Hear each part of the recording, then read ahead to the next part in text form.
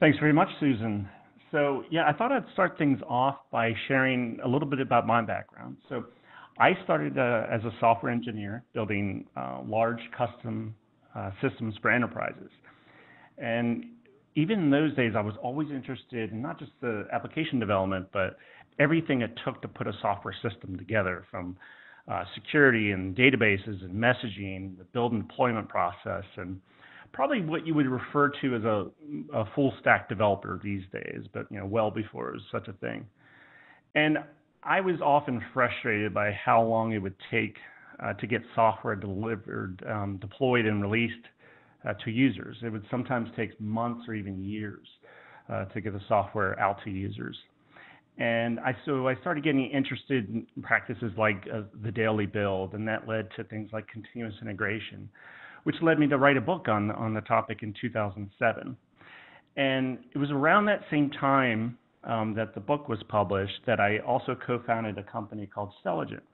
And Stelligent was really founded on the idea of helping companies deliver, giving them the capability to deliver features to users whenever they choose to do so, using practices like continuous integration, continuous delivery, and DevOps practices in general. And a couple of years ago, I was recognized as an AWS Community Hero, which is really a reflection of one of the core values at Stelligent that we have, and that is of sharing. And so we share through webinars like this, if you go to our blog, you will see a lot of very solution-oriented technical blog articles and examples. And then we have a number of open source contributions you can find on GitHub as well at the Stelligent organization. So I'm going to be talking today about next generation MSPs, or managed service providers, and how they're providing the capability through self-service means, which is, I'm going to really compare it to what a traditional MSP might typically offer to customers.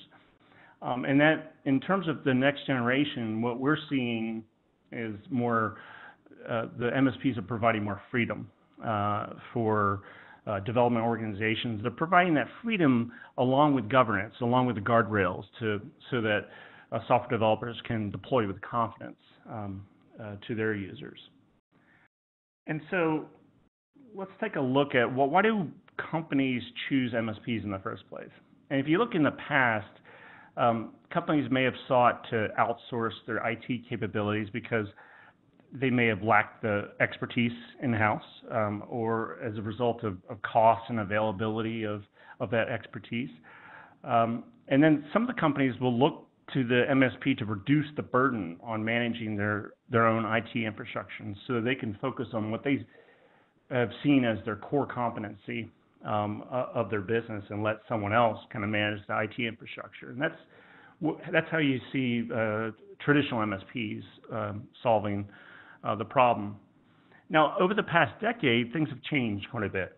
And this is really as a result of the ubiquity and the capabilities that are afforded by cloud providers like Amazon Web Services and Microsoft Azure and the Google Cloud Platform.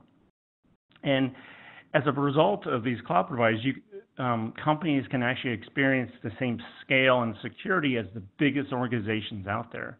They're going to get the same kind of compute, but they're only paying for what they're using. And this provides a lot of freedom for even the smallest company to scale and have the same level of security and things like that as the largest organization out there. Now, while the access to infrastructure has become ubiquitous, access to the expertise is not. In fact, the gulf in expertise is widening as those who embrace the cloud early on have a very distinct advantage to innovate based on the skills that they've established using providers such as AWS and Microsoft and Google over the past several years. So let's take a look at what is a typical, let's say, traditional MSP, or what's an MSP tend to provide. And so I'm going to go over these 9 areas. The first being access management, and that's where an MSP might be creating user accounts and managing user accounts and providing permissions to infrastructure resources. And then change management, where they're going to ensure that changes are applied in a controlled manner. Or compliance management, where they're going to ensure that the infrastructure and the applications are in compliance with assurance programs for finance and healthcare and government and other types of assurance programs. And then continuity management, things like disaster recovery and backups and high availability and restoration. Or incident management, where you're able to get support to fix problems. You have alerting, monitoring, things like that are helping customers be aware when something does go wrong, and then getting support to fix that. And then patch management, where the infrastructure is always kept up to date and also compliant. And then provisioning management, where you're provisioning, the MSP is provisioning, configuring infrastructure for its customers. And then reporting, where you're getting access to things like metrics and logs and recommendations for improvement. And then finally, security management, where you're ensuring that the infrastructure is always secure. So I'm going to be going over 7 guiding practices, and this is really the outline for the rest of the webinar. And the first is DevOps, and I'll be spending a good bit of time talking about DevOps.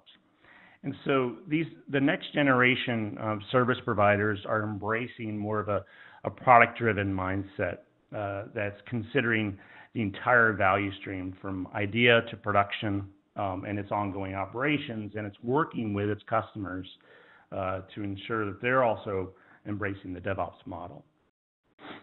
And then that they're cloud native. And the next generation service providers are leveraging the capabilities of the individual cloud providers. They're also providing remediation as code.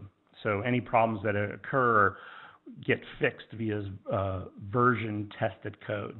They're providing access to the code. So then the next generation service providers are providing customers access to all the code that creates the IT infrastructure, the IT systems.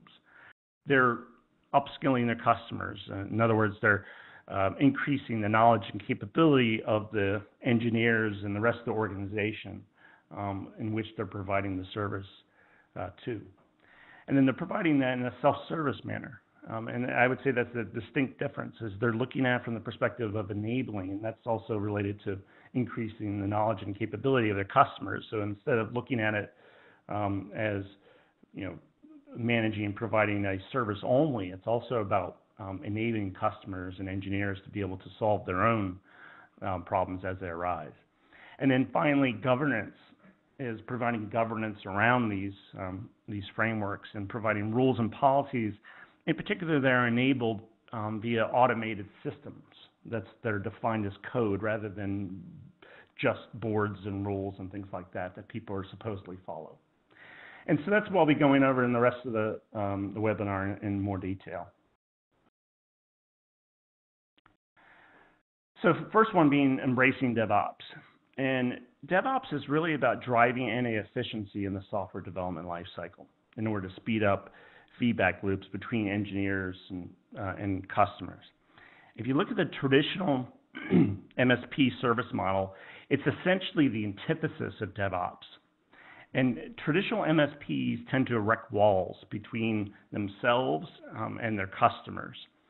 And the essence of DevOps is more of as I mentioned, more of a product-driven mindset in which teams are responsible for the entire life of the product, including building, testing, deploying, running, and supporting the systems they develop. And when software development teams offload that responsibility for running and supporting these systems to another team that might have different priorities, like a traditional MSP, it really misses the point of DevOps. And so I'll go with that in a bit more detail. And so at AWS reInvent 2017, which is the worldwide AWS conference that's held in Las Vegas every year, this was just held a couple months ago. The CEO of AWS, Andy Jassy, he actually quoted the